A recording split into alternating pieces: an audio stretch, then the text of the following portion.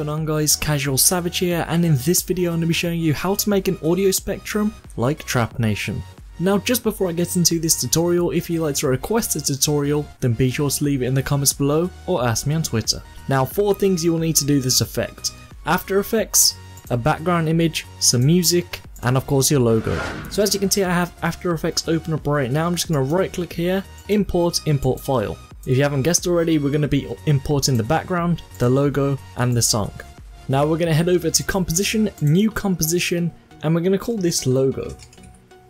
Now the width set to 800, the height set to 800, and then make sure pixel aspect ratio is set to square pixels. This is set to non-drop frame. The resolution needs to be set to full, and the duration just set it to 10 minutes. Then select OK. Now from there we're simply going to be dragging on the logo down here. As you can see, it doesn't fit, just right click, select transform, and select fit to comp. The next thing we're going to do is create another composition, so come back to composition, new composition, and this time we're going to use the preset hdtv 1080 29 frames per second. The pixel ratio again is at square pixels, non frames dropped, and we can keep it at 10 minutes along with full resolution. Now from here, right click in this box, select new and solid. Just call this circle and then select OK.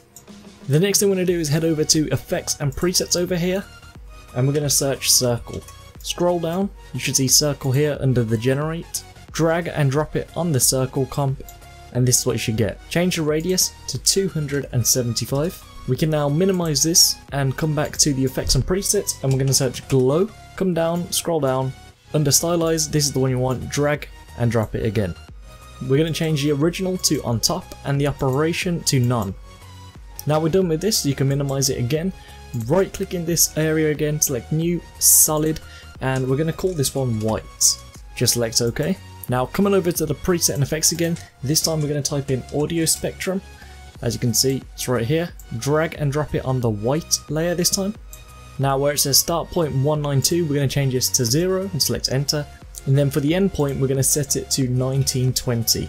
The end frequency, we're going to change to 250. The frequency band, we're going to change to 2000. The maximum height, we're going to change to 700. The audio duration is going to 170 I mean.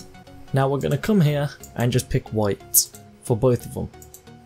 Like that. Now from here, we can minimize the audio spectrum.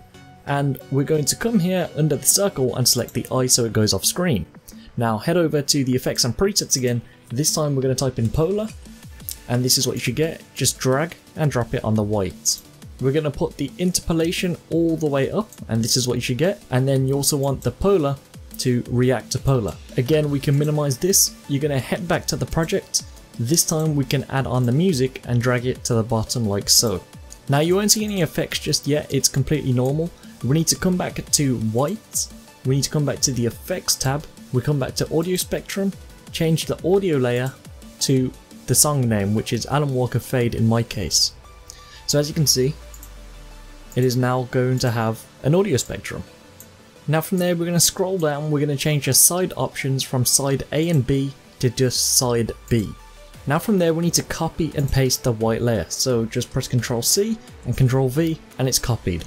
Now from here, the maximum height is going to be changing to 750 and the audio duration is going to change to 160. On top of that, we're going to change the colors to red. Again, the exact same colors for inside and outside. And very important, as you can see, you need to set the audio layer up here to the song again. And we can put the maximum height up and we can drag it below like that. So it gives us this effect now. Again, we need to copy and paste the layer again, so we're going to press Ctrl C, Ctrl V, and now we should have 3 whites, and this is the one we're going to be editing. Once again, you need to change your audio layer to make sure it is on Alan Walker Fade, or whatever song you may be using. Now, this time we're going to be changing the maximum height to around 900. We're going to be changing the audio duration to 130, and we're going to be changing the color this time to green. And we're going to use the exact same one for the outside color again. As you can see, you can put the bands up yourself, or the maximum height I mean. As you can see, the higher you go, this is the type of effect you'll get, just like Trap Nation. Now as you can see, the red is looking too big, so come back to the red layer. You'll tell it's the red layer when you see the inside color and outside color showing red.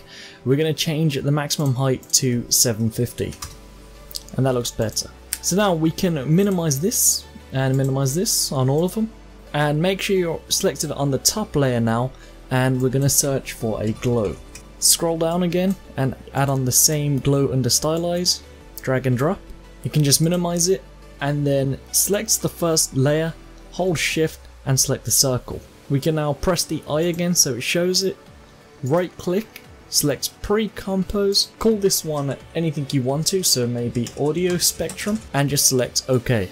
Now from here, come back to the project tab and we're going to be adding on the logo. So the logo composition, drag and drop it above the audio spectrum layer we just created, and this is what you should get. As you can see, it's too big, we just size it down simply like this. Make sure it's in position how you want it. We're now coming over to the effects and presets again, search mirror, drag it on, but not onto the logo, onto the audio spectrum, so now it mirrors on both sides.